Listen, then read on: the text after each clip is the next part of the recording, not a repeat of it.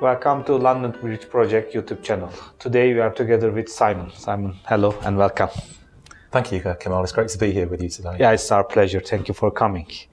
If you don't mind, shall we start with your background? Can you tell us more about yourself, how you start doing business, or what's your nature in the business? Yeah, so my background is within marketing and communications, looking after marketing teams, trying to get messages out to a wide audience. And that's been for a number of years. And I suppose one of the golden threads throughout my career has been an interest in digital. So right from the early days, messing around with HTML back in the early 90s, right through to sort of about 2006, really playing around with social media channels which were emerging and seeing a huge benefit out of things like blogging in terms of connecting with an audience and having conversations.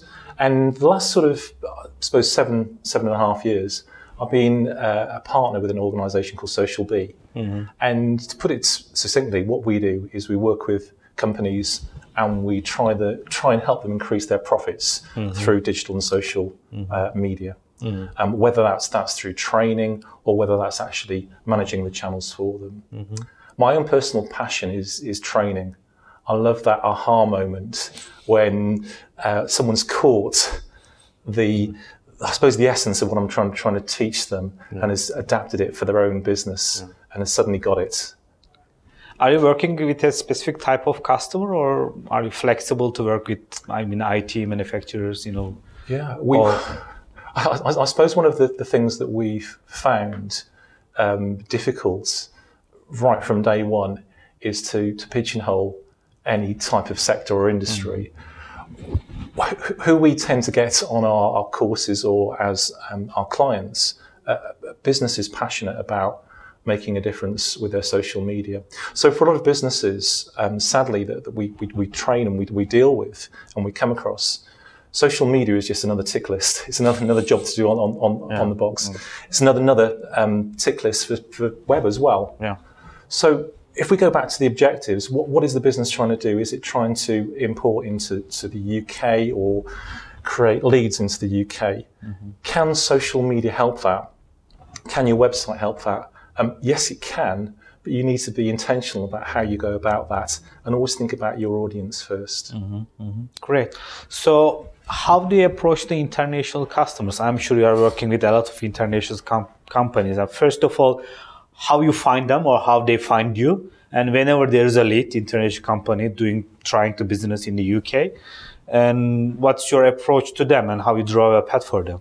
I think for us personally, and this might differ from organisation to organisation, is that most people come to us through search.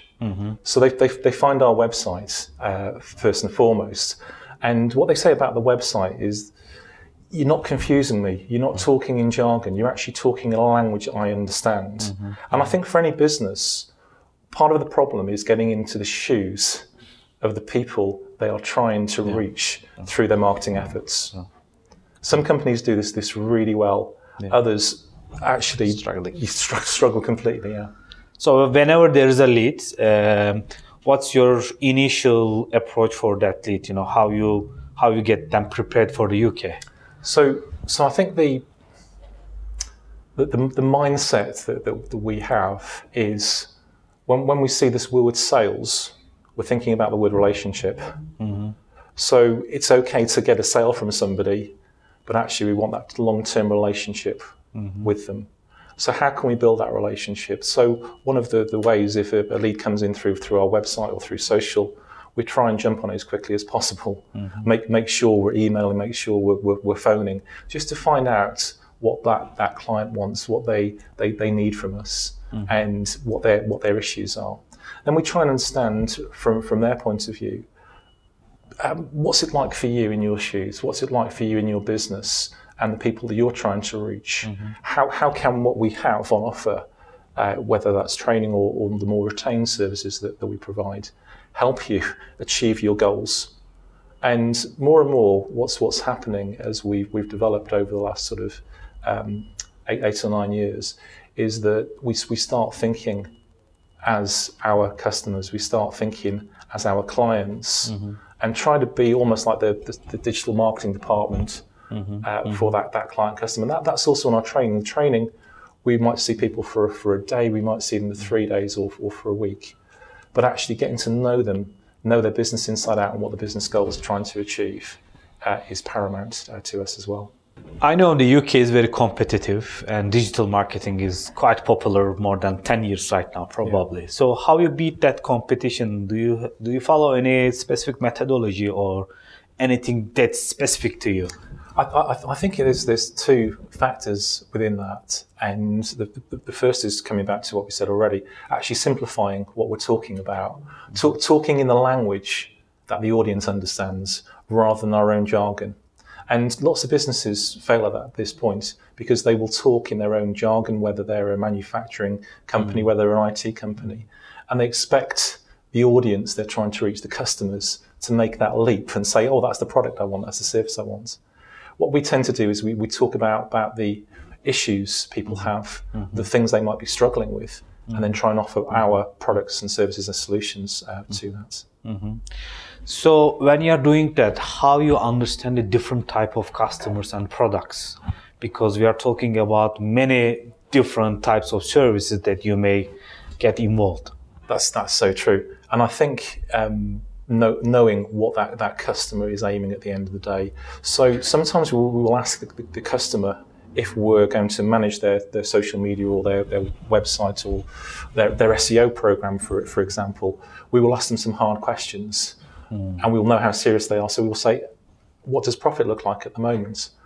Where do you want sales to go in the future? And they think, well, hang on a minute, surely this is social media or website you're playing around with here. Why do you need to know that? Well, actually, we don't want digital media to be a Cinderella type service, something that we do because everyone else does it. Actually, it has to make a huge difference to your business. It has to be intrinsically linked to your objectives and what you're trying to achieve as a business. Great. When we are speaking about this high potential impact through the digital marketing, are there any short list of that you can immediately tell to newcomers in the UK market? Yes, I think that comes out of the many years we've been, me personally, I've been involved in training of seeing some of the common pitfalls that people fall under. So one is that on the website side, actually putting things in silos, in sectors, and as I said, expecting the customer to come at you and to work out where the product or service they need is. Thinking about it in the customer's shoes, as I said earlier, is crucial. And developing your website around your customer needs, the most relevant products, the most relevant services and how they can help, having those case studies up there as well. And then on the social media side, there's the huge danger. Every new platform that comes out, people jump on with their business and start posting hourly, daily, and wonder why nobody's interested.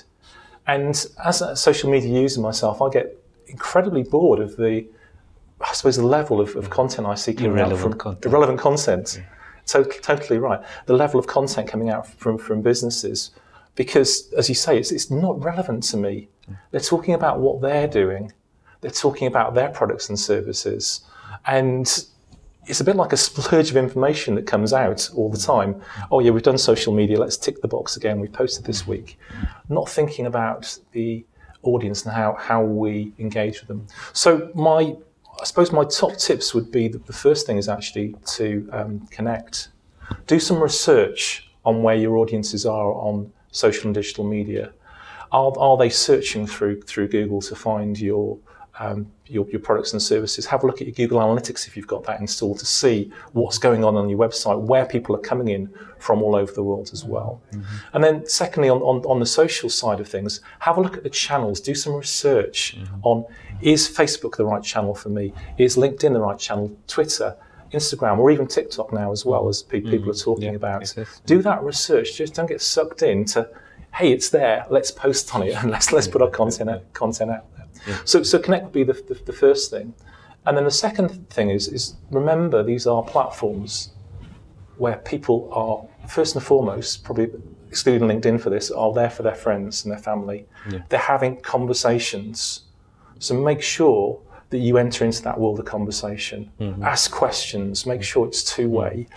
Think about your posts. Are you broadcasting? Because broadcasting doesn't work in social media. It works with a very small handful of companies that are very well known. Most companies have to build up trust. We can build up that trust through having conversations on social media. And then that's when, I suppose, the sales bit comes in. Don't forget to convert. Yeah, conversion is the key.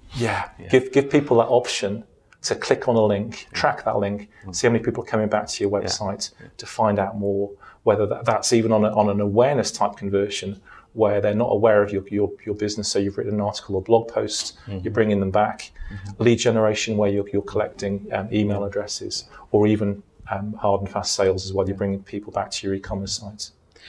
One final question for you might be the cultural side of the business. It affects everything as we are doing international business. I know you've done a lot. And what is the cultural issue about the digital marketing? How it affects your business? That's a really great point. So I think from a social media side, for me, it's knowing why people use certain platforms. So some of the businesses we work with on a global scale, they will say, actually, if we're looking for business-to-business sales, Facebook is right for them, because people are on Facebook in certain countries for business purposes. Actually, in the UK, that might have a struggle. You're probably looking at LinkedIn, you might be looking at Twitter as your major two platforms through that. So I think looking at any country, it's always worth working out, what does my audience look like? Where are they hanging out? What social media platforms are they on? And if I do start trying to have conversations about my business, will they engage on a platform, say Facebook, where they might be reading it at 8 o'clock at night and not thinking about business whatsoever? Just working out that strategy before you launch in. Yeah, strategy is the key for the success. Yes. Thank you, Simon. Thank you for all this valuable information and practical information. We are very happy to have you here today and hope to see you soon again. Thanks, Kamal. It's been a real pleasure being here today. Thank you so much. Thank you. Today we were together with Simon from Socialbee, and he has shared very valuable information for everyone who are willing to start digital marketing or international business in the UK. Soon we will have more guests to talk about the sales in the UK.